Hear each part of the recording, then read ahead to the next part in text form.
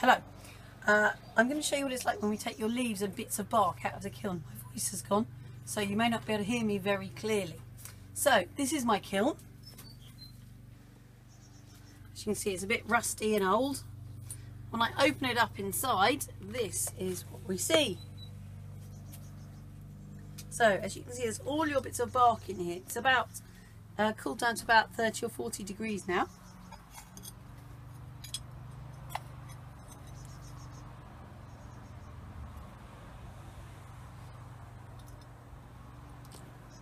So when you're doing your glazing, I asked you to make sure that you had one nice thick layer of glaze over all of your piece of clay. Now, I just want to show you what happens when that doesn't happen. So, as you can see, this piece of bark is covered all the way over with glaze, whereas this one, whoever's painted it, have left some clay gaps. They haven't quite covered it all, and that means that we can see the clay right through the glaze. Sometimes that looks good. Sometimes it looks like you haven't quite finished the job properly. Okay.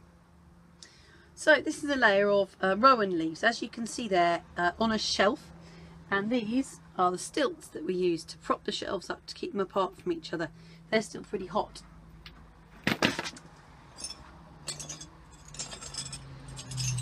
They're absolutely beautiful, don't they?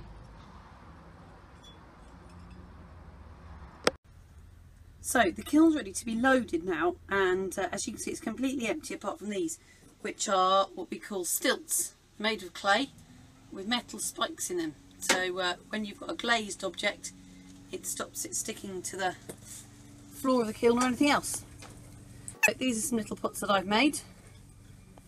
This one's green on the outside and turquoise on the outside and green inside.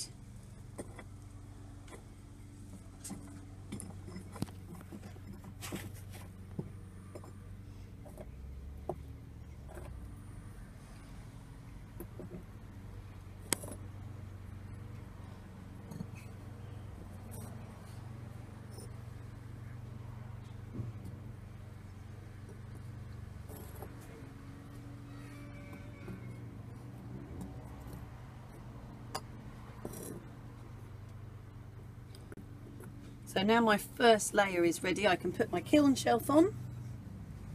This one's got horrible bits of glaze on it. I need to clean it off and add some more covering. And now I can start to add pieces of your bark. I need to get on as many as I can because we've made about 300 or 400 pieces of bark. So I've got to make sure I can fit them as cleverly as I can to fit as many in when one firing as possible.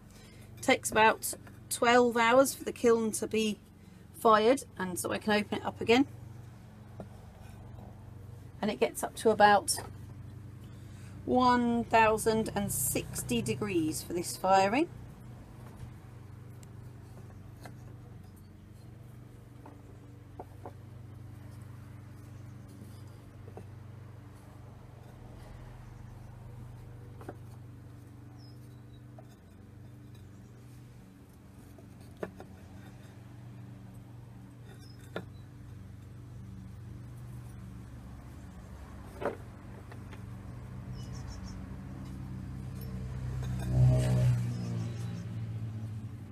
Now I'm ready for the next kiln shelf.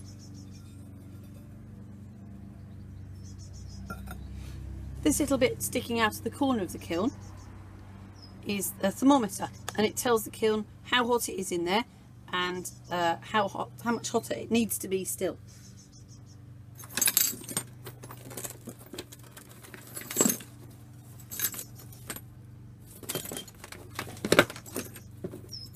I'm about to put my last shelf in. I've only got a half shelf now. I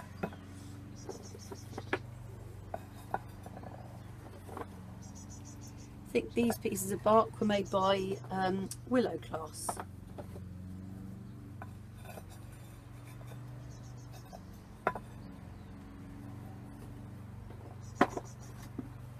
Why have you only got a half shelf? Because model of a house I was making once exploded when it was in the kiln, and it cracked the whole shelf through.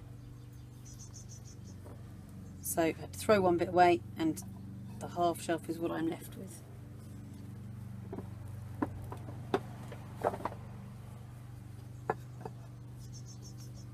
See if I can find one tiny bit to put on this side here.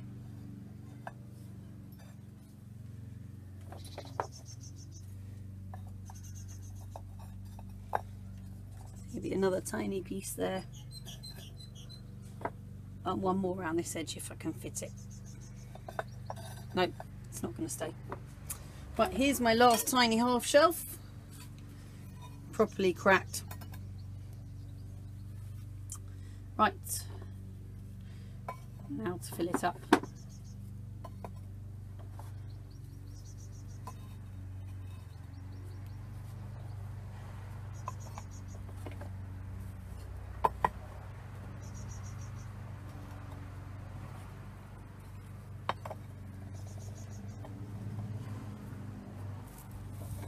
That's a beautiful piece of art. That's going to look amazing in its glaze.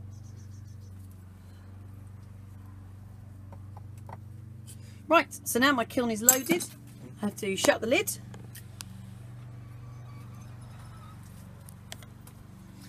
And then I have to turn it on.